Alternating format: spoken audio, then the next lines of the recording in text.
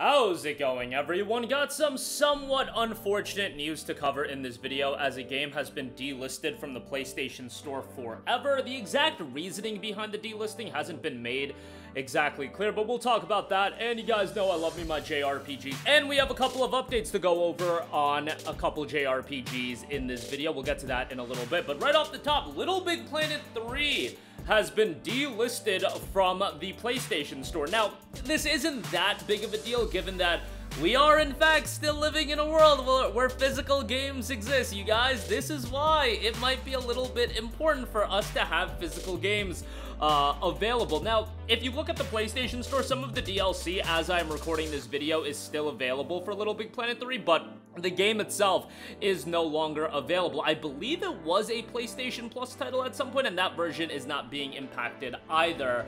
But obviously, the game did see a physical release, so you're still able to buy that, and it's not like, from what I can see, the price has been price gouged or anything like that. Like, I'm seeing listings on eBay for like $10 for the PlayStation 4 version of the game.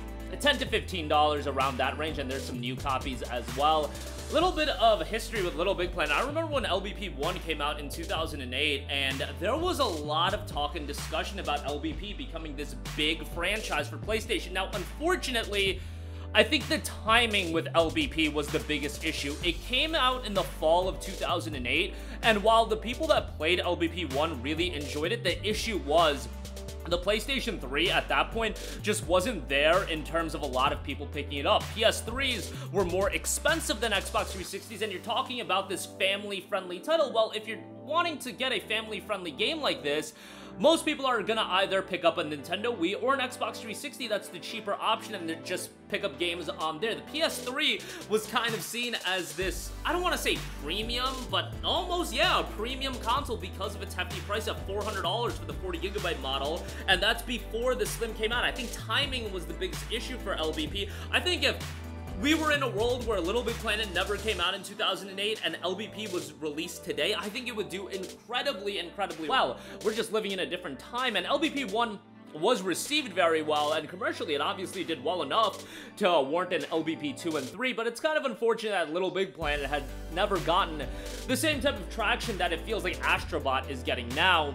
Even if Astrobot is a great game, you know, LBP I thought had a lot of mileage to it, and it'll be interesting to see if they ever go back to it. Like, LBP is still being kept around as, like, you know, a cosmetic here, a fan service showcase there, but it's not getting its own new game. It's not getting a Little Big Planet 4, which was a little bit of a bummer. Actually, LBP 3 wasn't even done by Media Molecule, if I recall correctly.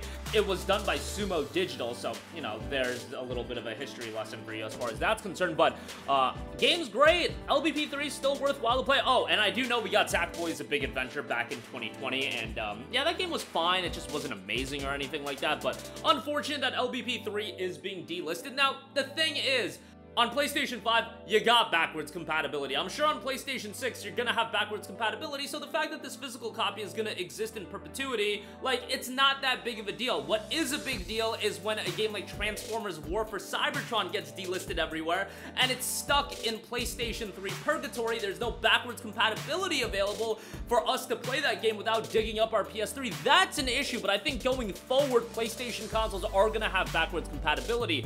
The bigger worry here, for me, is that, you know, are we gonna move towards an all-digital gaming future come next generation? I think the PS5 Pro is certainly testing the waters for that, but this is another instance where, because the game is available physically, it's not that big of a deal that it is getting delisted. Obviously, it sucks that you can't buy the game digitally anymore if you're a digital-only guy, but in the end of the day, if you do want to play it, you have that physical option available to you. That's why if you're getting a PS5 Pro, I don't know, maybe snag up the disc drive as well. I mean, you're spending $700 on a console. Might as well spend the extra, whatever it is, $80 to get the disc drive as well, so you can have perpetual access to physical base games. But that is that. LBP 3 delisted from the PlayStation Store. I'll also Speaking of things getting delisted, I do want to mention that Dave the Diver's Godzilla DLC is going to be delisted later this month. That is a piece of DLC that you can redeem to your account without even owning Dave the Diver. Dave the Diver is available on Plus Extra, but jump on that. I'll do another video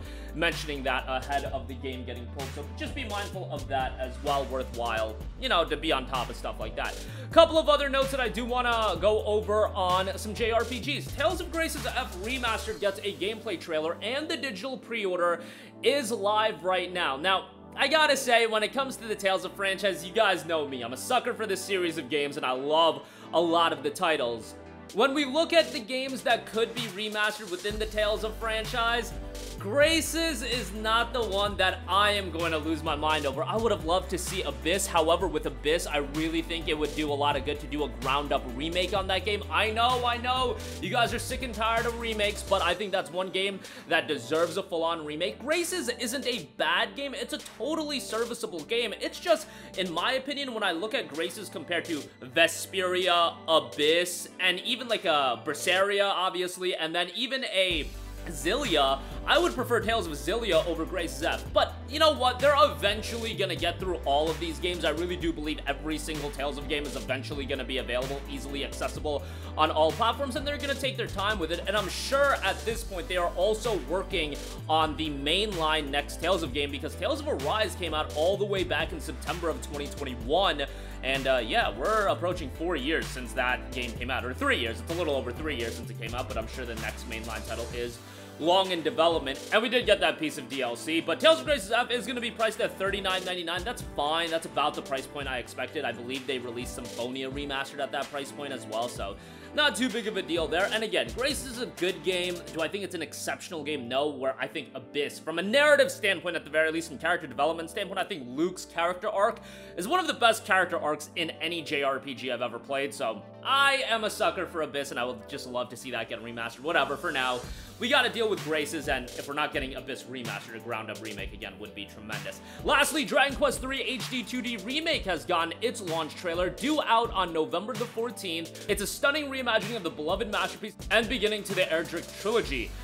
They do note some surprises are going to be coming with this remake. HD 2D style is fantastic, and the launch trailer does give us a good idea of what to expect out of the game. Now, Dragon Quest, these games are a little bit before my time, so I'm excited to check it out, but the early DQ games aren't something that I can speak in depth about, but I'm sure a lot of people are excited for it, and it's on November 14th. Man, November is not as crazy as October was, but there's still some big titles like DQ3 coming out that I think people are going to be excited for. But that is going to do it for me. Again, Little Big Planet 3 has been delisted forever on the PlayStation Store. Unfortunate news there, but the physical version is still available, and it's going for $10 to $15 on eBay. You should be able to get it no problem. Tales of Graces F Remastered gets a gameplay trailer. Pre-orders open now. $39.99. By the way, there is a deluxe edition that is total memes for $60. $20 extra for digital art book. Get out of here. Get out of here with that one. Dragon Quest III HD 2D Remake gets its launch trailer ahead of November 14th. That's going to do it for me. Let me know all of your thoughts in the comments section down below. Sound off there. Thank you for watching, and goodbye. Hey guys, we hope you enjoyed the video, and if you did, make sure to hit the subscribe button, and if you're already subscribed, do us a favor and hit the bell icon. This way you'll be notified whenever we post a new video. That's the best way to keep up with all of our uploads, and we usually try to upload 2 videos a day. And with the bell icon hit, you'll be notified whenever we do upload a video. As always, thanks for watching.